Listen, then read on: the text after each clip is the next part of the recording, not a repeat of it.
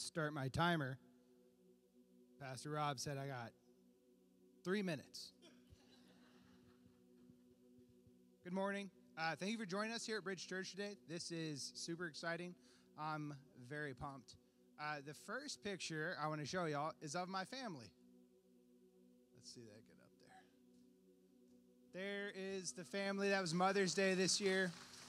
You've met my wife, Morgan. These are our children, Finley, Emerson, Willow, Peter, and Florence. Being a father is the third most important thing I've done in my life. Being a husband is second, and being a follower of Christ is first. I love my family. I think they're great. I've been hanging out with them for 12 years, and I plan to keep doing it. Pastor Rob kind of alluded to this. I am a plumber, a plumbing apprentice, technically. I do a lot of work for a plumbing company. I've worked there for 7 years now.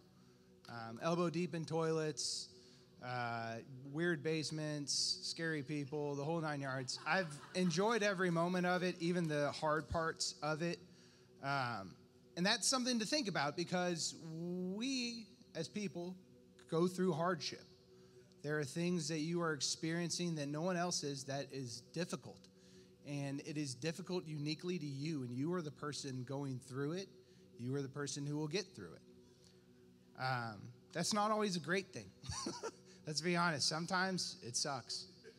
But if we believe God is who he says he is, if we believe what the Bible says about God, you can get through it. So the question I have for you today is, do you believe God is who he says he is? Do you believe that the God in the Bible that we read about and experience is who he claims to be?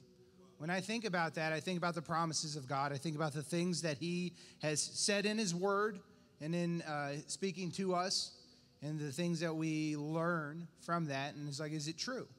If God is omniscient, omnipresent, omnipotent, if he is all those things, that means he's the cosmic creator of the universe. When God said, let there be light in creation, he wrote the laws of physics in that moment.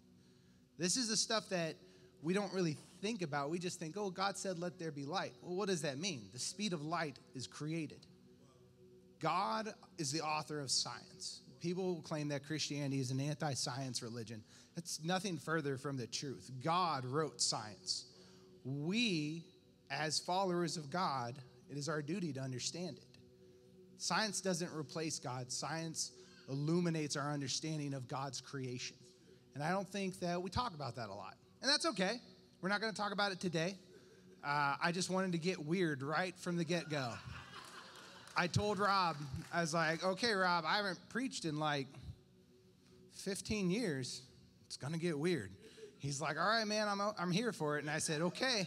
And then I told John Arney before the service, I'm going to tell you a risque joke up there. And Pastor Rob's not ready for it. And he talked me out of it. So everyone thank John for that. He's a good guy. We're blessed here at Bridge Church. We have great elders, great worship team, great people in the church.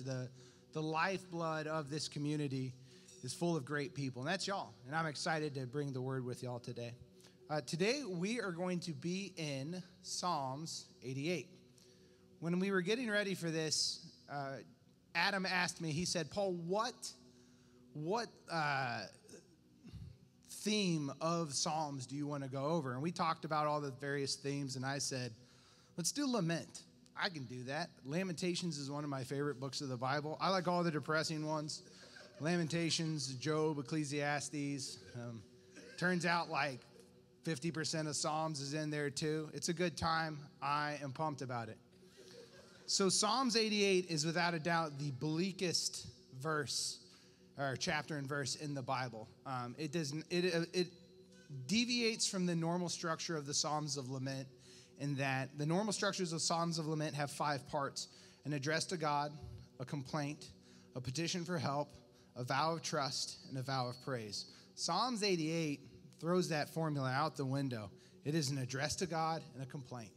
It is not a happy verse of the Bible. It is not one of those ones where if someone's feeling down, you're like, hey, you know what you need to read? Psalms 88. That's going to tank you. Let's go to that first verse.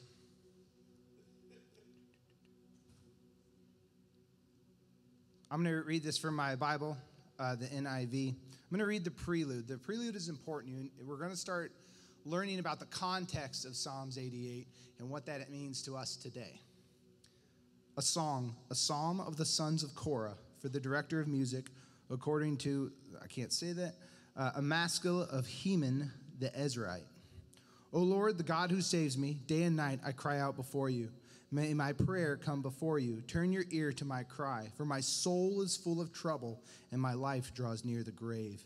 I am counted among those who go down to the pit. I am like a man without strength. I am set apart with the dead, like the slain who lie in the grave, whom you remember no more, who are cut off from your care. You have put me in the lowest pit and the darkest depths. Your wrath lies heavily upon me. You have overwhelmed me with all your waves. You have taken from me my closest friends. You have made me repulsive to them. I am confined and cannot escape. My eyes are dim with grief. I call to you, O Lord, every day. I spread out my hands to you. Do you show your wonders to the dead? Do those who are dead rise up and praise you? Is your love declared in the grave, your faithfulness in destruction? Are your wonders known in the place of darkness, or your righteous deeds in the land of oblivion? But I cry to you for help, O Lord. In the morning my prayer comes before you. Why, O Lord, do you reject me and hide your face from me? From my youth I have been afflicted and close to death. I have suffered your terrors and am in despair. Your wrath has swept over me. Your terrors have destroyed me. All day long they surround me like a flood. They have completely engulfed me. You have taken my companions and loved ones from me. The darkness is my closest friend. It ends. There's nothing. You guys pumped yet?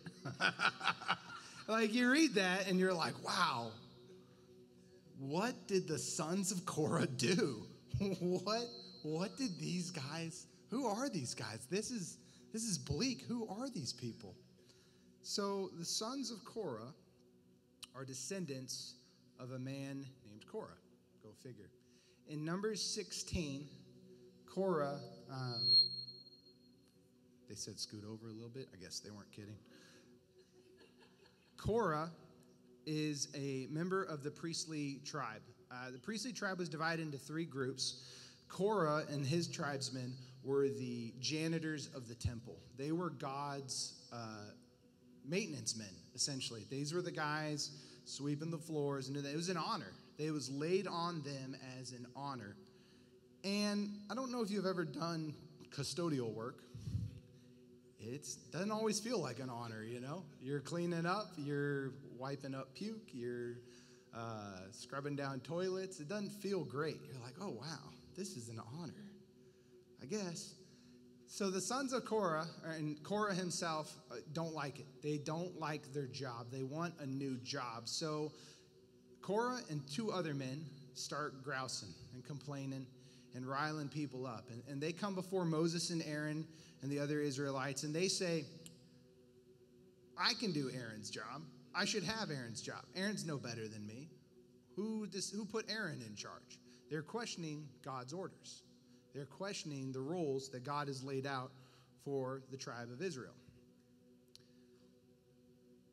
And like most rebellions, they didn't do it by themselves. They whipped up 250 other men and their families, and they said, we're mad at God and Aaron, and we want to do it better. So they come before Moses and Aaron, and they present their issues, and they're mad, and they're trying to stir up strife within the tribe. And Moses and Aaron rebuke them. And Moses and Aaron say, hey, this isn't what God wanted. This isn't what we're doing. And they continue to argue and fight with him. And this leads to God opening up the earth and swallowing the three of them whole. The earth opens, an earthquake, a rift in the earth tears open and kills Korah and his two co-conspirators. The other 250 men are then killed by fire from heaven. And we are left in kind of the aftermath of that, and Aaron and Moses dealing with all that in the rest of the chapter. It's not a happy chapter. These aren't happy things we're talking about. This is hardship. This is trauma, and this is violence. And it's kind of incredible that this happened to begin with. These are men who have seen God's miracles unfold around them and still feel the need to argue and fight. that amazes me. I can't imagine experiencing the presence of God, being given a role directly by God's servant, and then being like, you know what, but what if I did it? I can't do it. I couldn't. So this isn't the end of Korah's bloodline. We know from reading this that there are sons of Korah 300 years later. So the question is, what happened to them in between then? You can understand that as his sons of Korah, this man who was killed by God in front of the entire tribe, they would face a level of ostracization. They would be outcasts. They wouldn't have any friends anymore. They would feel like they were in a pit. And their options, they had them. You don't have to stay in the tribe. You could go off on your own. They could have left, but they stuck around because even though they were disgraced, they still had a role given to them by God. And even though their patriarch had been killed, and then the whole bloodline named after him, this traitor, this man who had fermented rebellion against God's servants, that's who they were named after, and that's where they were sent. So for the next 300 years, you're thinking, okay, well, these guys are like the embarrassing dude that no one wants to talk about at the family reunion. This is, this dark kind of note in the tribe of Israel and the janitors of God. And you're looking at this and you're going, that doesn't sound like God. The story of the Bible is one of redemption and sacrifice and restoration. If the gospel is what we believe it is, God restoring us, or Christ's sacrifice on the cross restoring us to that right relationship with God. And that is modeled time and time again in the entirety of the Bible, from Genesis to Revelation. When you study the Bible, there are themes that come up over and over again. The restoration, the gospel is one of them. And you see it from the beginning, and you will see it in this story.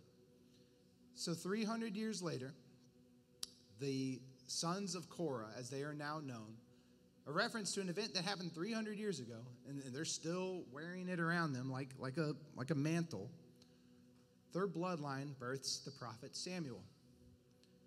The prophet Samuel had a unique and singular role in the history of Israel, in that he ushered them into their first monarchy. He helped find King Saul. He helped the tribe of Israel pick King Saul at God's direction. And he helped the tribe of Israel transition from Saul to King David. This man, this prophet, had a singular, important role. And 300 years prior to that, his ancestor committed heresy and blasphemy and turned against God. The next generation, Samuel's sons, that generation, became some of David's top military advisors. They're not included in David's mighty men, but they're listed in the Bible as men who were brilliant tacticians, men who were wise and valiant soldiers. The next generation, this would have been Samuel's grandsons, authored 11 Psalms. And these aren't like the Psalms where, they're not all Psalms 88, right? Some of them use verses and words that we sing today in our own hymns and our own messages. So this happened, let's say 2,600 years ago. These men were killed by God, and we are singing their grandson's words. Their great-great-great-grandson's words. That bloodline committed this blasphemy, and God used it to lead us to where we sing those praises today of God.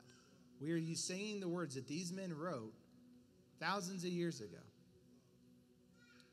Let's read Psalms 88 again. O Lord, the God who saves me, day and night I cry out before you. May my prayer come before you. Turn your ears to my cry, for my soul is full of trouble, and my life draws near the grave. I am counted among those who go down to the pit. I am like a man without strength. I am set apart with the dead, like the slain who lie in the grave, whom you remember no more, who are cut off from your care. You have put me in the lowest pit, in the darkest depths. Your wrath lies heavily upon me. You have overwhelmed me with all your waves. You have taken me from my closest friends and have made me repulsive to them. I am confined and cannot escape. My eyes are dim with grief. I call to you, O Lord, every day. I spread my hands out to you. Do you show your wonders to the dead? Do those who are dead rise up and praise you? Is your love declared in the grave, your faithfulness in destruction? Are your wonders known in the place of darkness, or your righteous deeds in the land of oblivion? But I cry to you for help, O Lord. In the morning my prayer comes before you. Why, O Lord, do you reject me and hide your face from me? From my youth I have been afflicted and close to death. I have suffered your terrors and am in despair. Your wrath has swept over me. Your terrors have destroyed me. All day long they surround me like a flood. They have completely engulfed me, have taken my companions and loved ones from me. The darkness is my closest friend. The author of this is Heman the Ezrahite, who was Samuel's grandson. This verse was written by a man whose bloodline included Korah. 300 years later, he's writing a song from the perspective of the sons of Korah. He's writing a perspective for them about what they went through. Your response to hardship determines if it is a complaint or a lament. When we were talking about what a lament means, Adam said to me, lament is a complaint, but it ends with, but I will trust in God. Excuse me. So I'd say Psalms 88 is more of a complaint. This is people who are going through something difficult and hard. But I would say that their posture and their response was a lament. These are men who are going through ostracization, exclusion, trial, persecution, and they are taking it and they are making the best of it. They were still faithful to God. God killed the patriarch of their clan, and they were still faithful to him because they revered God more than they revered their father. That's a hard place to be, and it's a hard position to take, and it's not difficult. Let me share a moment in my life where I myself was in that position. Can we go to the next slide? So, yes. Ultimate trash slayer. 14 years ago, I was dating the lovely Miss Morgan, and I was working at Office Max. I was a printer salesman. I could tell you everything about printers, HP Office Jets. That's the only one I remember. It's been a long time. But I wanted to get married, and I knew that $10 an hour wasn't going to cut it. So I started looking for a job, and I put out a lot of applications, and the only people who called me back was the garbage company. And they said, you got hands? Cool. Can you walk? That's awesome. Come get on the truck. Let's go. That started off 7 years of me being the ultimate trash slayer. This is a picture from my first summer. You can't tell it, but I've lost about 40 pounds at this point.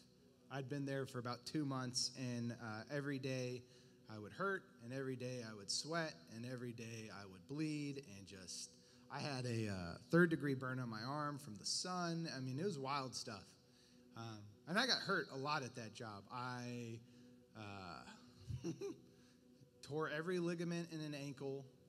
I ran into the garbage truck. I've been hit by the garbage truck. Just pick something bad. It was a hard time in my life, but it was good work, and I enjoyed it for a time. The longer I'd spent there, the more I began to not enjoy it, and the more I began to kind of hate it. And the people I worked with weren't the best, and the bosses I had weren't the best, and they were, I'd say, cruel at sometimes. But I knew that this is what I had to do to provide for my family. This is what I had to do that made a way for us. So I endured it. It wasn't great. I would rate it as a bottom 10 experience.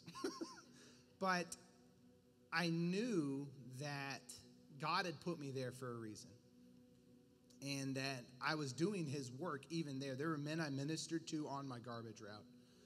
There's a man named Willie. Willie was the funniest human being on the planet. He was about 70 when I worked with him. He's probably close to 85 now. And he could outwork everyone, and he wouldn't stop talking. As soon as we got off the truck, his mouth would start running, and he would talk trash to me all day and tell me I was slow and that I was old and he was young and that he was the real father of Beyonce's children, and just...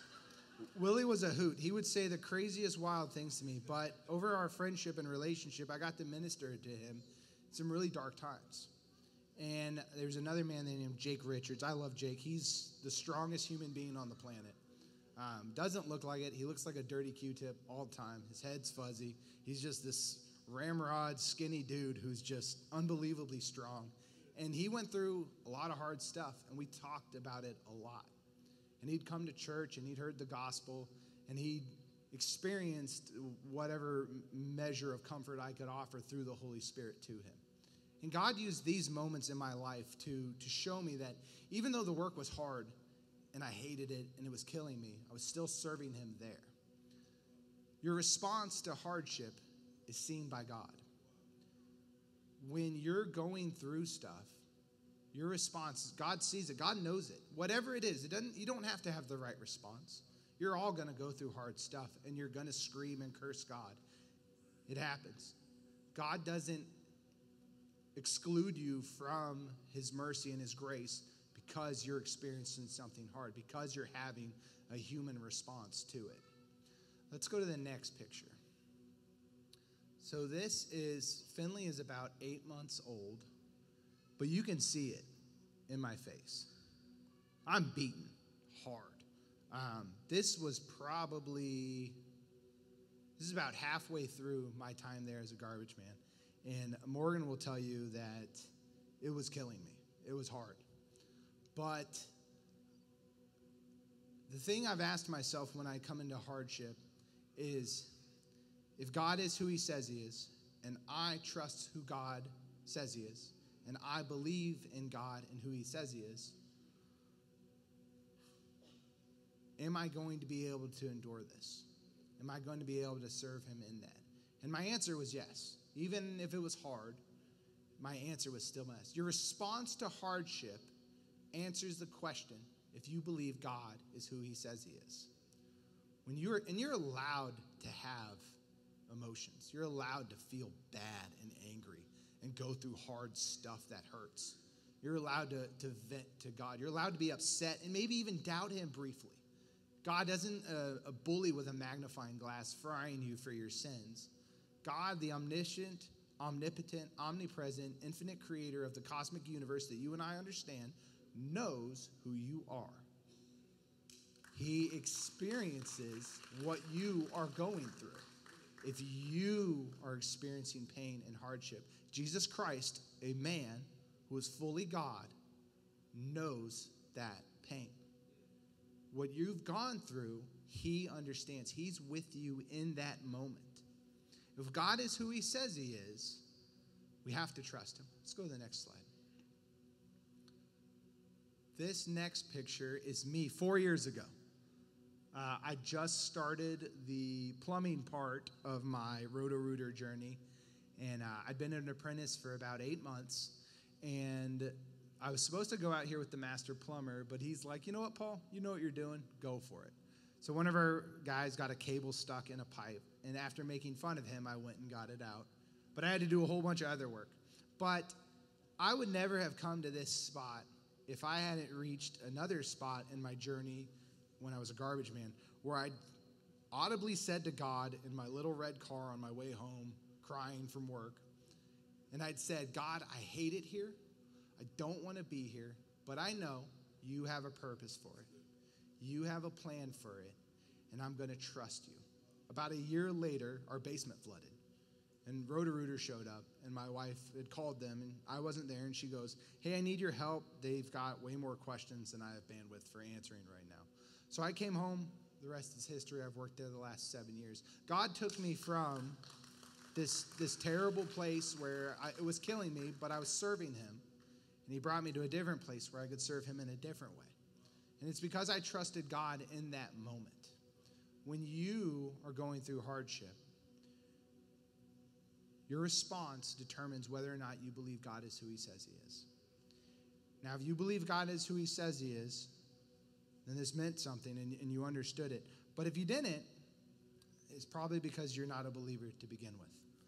And that's fine. I'm glad you're here today. I want you to be here. The gospel of Jesus Christ says that Christ died on the cross for your sins that separate you from God, and that through his death and resurrection, you can know the presence of God. You can leave your life behind. You can change who you were. You can become more Christ-like. Is it a perfect process? No. It is a journey. I've been on it for 33 years. I'm not getting any better at it, it seems. But I see God working in me, and I see God working in my family. and I don't know how people do it without him. I couldn't have done any of the things I've done in the last 15 years without God's presence in my life, comforting me, guiding me through this. When I was a garbage man, that was some of the bleakest and darkest times in my life. I felt like I was in a pit. Finley was maybe 3 months old, and I went an entire week without seeing her because I would go to work at 5 o'clock in the morning, and I would come home at 8 at night. And I did that for 4 days in a row, and I went in on that Friday, and I told my boss, I'm like, hey, I'm leaving. Like, at 3 o'clock, I'm gone, no matter what. You guys figure it out. I haven't seen my kid in 5 days. I won't be here after 3. See you later. He didn't like that, but whatever. You go through hardship. You're going to experience pain. This church has had a lot of pain this last year. I'd say the last 3 years. Rob calls 2020 the great revealer, where we saw a lot, we learned a lot, and we went through a lot, and I don't feel like it's ever really stopped since then. You go through things. Your experiences are unique to you, but they're hard, and God knows them, and God knows you. When you are experiencing hardship, when you are experiencing struggle and strife, when you are experiencing pain, the injustices leveled against you, the laments to your life, their power, their weight, and all that, it all depends on your response. If you allow yourself to stay in it, you will be overwhelmed by waves. You will be crushed. But if you trust in God, God will see you through it. You will not always see what God is doing with your pain and your suffering. The sons of Korah, the physical sons of Korah, not his bloodline, they didn't see the prophet Samuel. They didn't see the military advisors. They didn't see the 11 Psalms written by their bloodline. Are you okay with that? Are you okay with your suffering not ever making sense to you? Do you trust who God is? Do you trust who he says he is? This is hard. This is the ugliest, hardest truth of Christianity, that you will not always see the purpose of your suffering. But God is good. When God looked at the whole of creation, when he was done, and God created light and time and everything we understand, God saw the beginning of time and the end of time. He looked at all of it. He saw you in that specifically, and he said, it is good. It don't feel good all the time. That's okay. God is who he says he is. Let's pray. Thank you, Lord. Thank you for your blessings upon this church. Thank you for your gospel. Thank you for your ministry here on earth. Thank you for the Holy Spirit. We ask that you bless this church. I ask that you bless us as we are going through hardship and pain and suffering. I ask that you give us peace about it, even if we don't understand it. God, as we get ready to do communion together, thank you for your Son and his sacrifice on the cross. Thank you for what that means to us. Thank you for your gospel. In your name we pray, amen.